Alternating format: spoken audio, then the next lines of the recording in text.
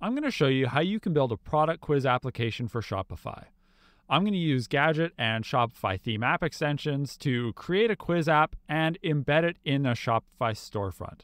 You can then customize this quiz to suit your own needs. Let's get started. Okay, I'm going to get started building a product quiz app now.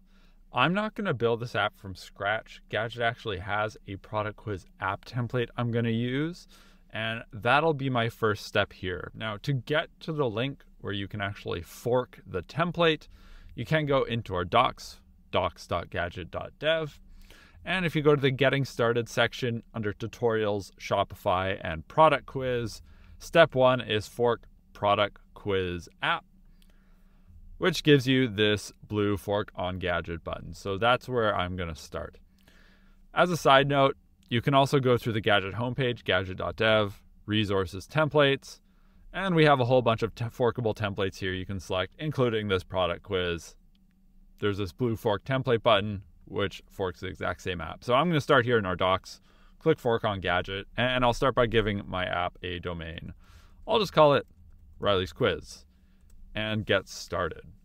Like every Gadget app, when I fork templates, I get my Postgres database, Node.js backend, and React frontend powered by Vite, all serverless. Unlike when I'm creating a brand new Gadget app, you can see I already have data models defined. I am going to have my backend action code as well as some front-end code already included, and everything's going to be written with Gadget's best practices. So the first thing I do need to do is connect to Shopify. So I'm going to go ahead and do that first. Click Connect to Shopify. And I do need to connect through the partner's dashboard. I'm going to use a theme app extension to actually place my quiz in the storefront. So because I need that app extension, I need to go through the partner's dashboard. So I'll go over to my partner's dashboard, click on Apps. I'm going to click Create App and create an app manually. And once again, I'll just call this Riley's Quiz. And now I'm going to copy my client ID and secret back to my Gadget app. And press Connect. You'll notice that I haven't actually selected any Shopify scopes or data models yet. That's because with this app template, everything I need has already been pre-selected. I can edit the connection if I want to come back to my app later and make changes. However, I don't need to go through that step now. So I just need to copy my app URL and redirection URLs back to my partner's app. Go to the app setup page.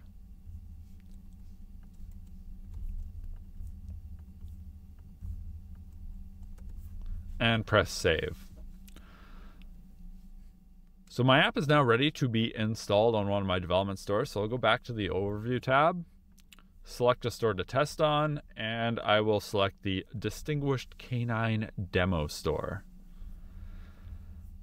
New little Install App Overview page. So you'll notice I haven't written a line of code yet. No OAuth code. You'll never need to write a line of OAuth code when you're working with Gadget. So I can just go ahead and install right away. And this will install my app on this store, and I can start testing it out.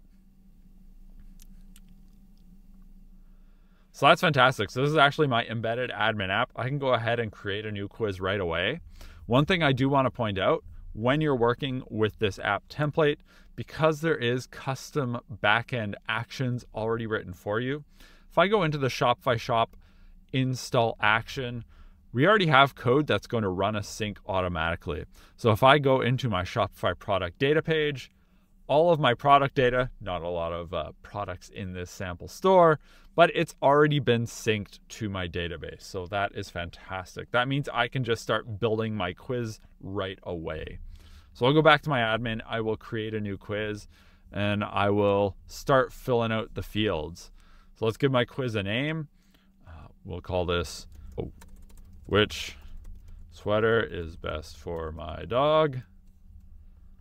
And the quiz description is, take this quiz to find some sweater options for your best friend. And now I can fill out questions and answers. So question 1 can be, Is your dog long? Give 2 answers here, yes, no. And for each answer, I can select a product to recommend. So I can go, yes, the party animal. That's good for long dogs. No, autumn breeze is a better choice. Go ahead and add another question. This can be like, does your dog like to get into the festive spirit? We can go yes. We can go no. Santa's little helper, so it's a little Santa suit for your dog. Otherwise, a more refined The Gentleman, a nice Argyle pattern. So I'm happy with this quiz. If you are building a different quiz that doesn't have to do with dog sweaters, you can add as many questions and answers as you want. Click and create quiz here at the bottom. We'll save my quiz. You can see there it is. I can always edit or delete my quiz. And if I go check in my Gadget database, I can see my quiz has been created. There are also questions saved. The answers are going to be saved. So everything has been handled for me automatically.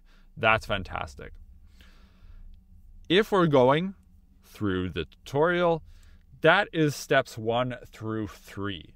The last thing we need to do is actually embed our quiz in a storefront. And I'm going to use theme app extensions to do this. So theme app extensions only work if a theme is on online store version 2.0. If they're not, there are also instructions for embedding your quiz directly into Liquid, but you need to copy and paste a bunch of files. Merchants will need to copy paste a bunch of files. If I do go here to my quiz admin, click on install, you can select a theme, and there are instructions for theme 2.0. It's just going to be a little video. If you have a 1.0 theme, there's going to be written instructions for copying and pasting code files that merchants can use to actually set the app up themselves. So let's go through this. I do need to clone a Shopify CLI app that has the theme app extension already set up. So I'm going to go ahead and click this link, copy the URL, and then git clone Shopify app theme extension. So there we go. That was pretty quick. Can change directories into the app. I need to install all the dependencies, so I'm just going to run yarn.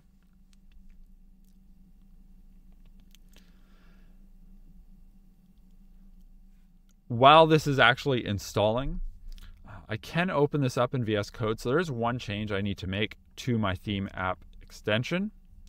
You'll see this is just a normal Shopify CLI app. It's an extension-only app, so there's no remix template. You don't want remix because everything else is built in Gadget, your front end and back end and such. So I just need to open the extensions folder. There's this theme extension.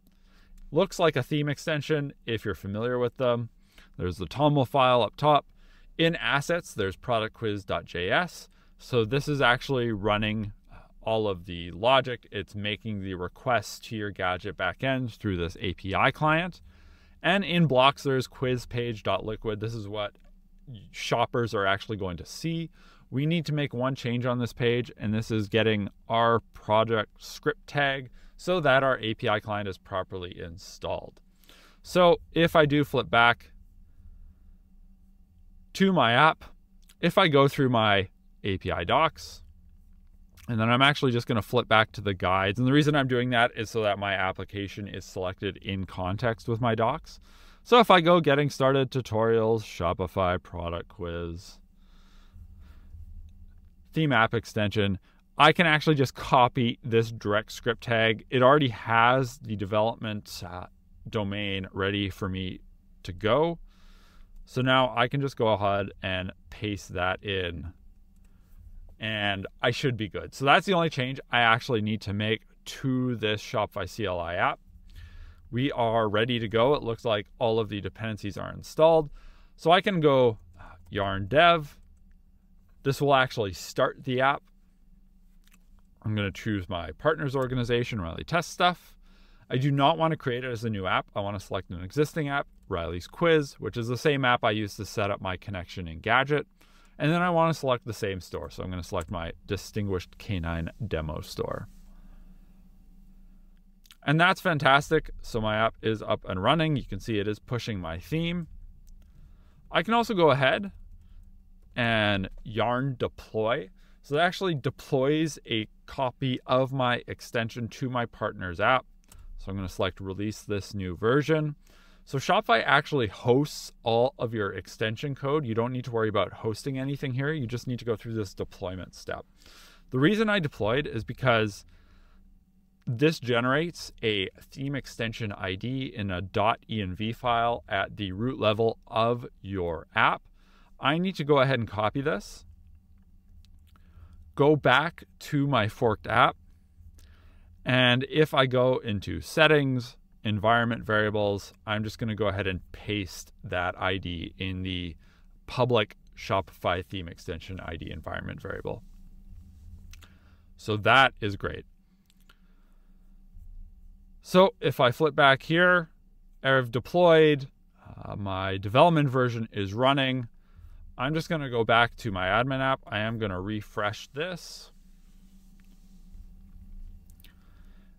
And now if I go to install, I'm going to copy this quiz ID first, go to install. I'm going to select my live Dawn theme, and there is a preview and theme button I can click.